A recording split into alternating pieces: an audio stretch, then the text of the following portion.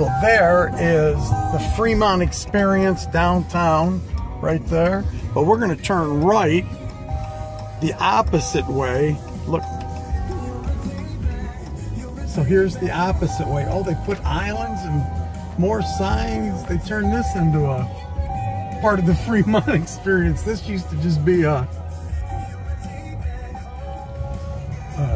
street. And you park. Remember we parked?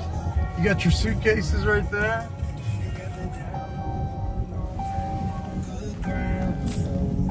Those El Cortez. That's where what's his name's dad used to work.